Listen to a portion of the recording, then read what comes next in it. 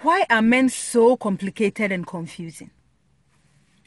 If you try to please them, you are cheap.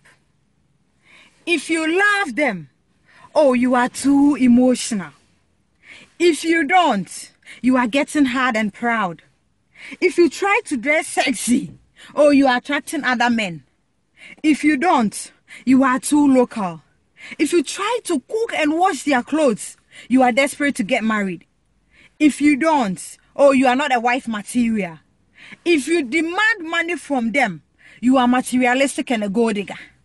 If you don't too, you are a whore getting it from somewhere else. If you get pregnant for them, you are trapping them. If you don't, my sister, you have damaged your womb. If you are beautiful, you can't have one man. If you are ugly too, you are not presentable.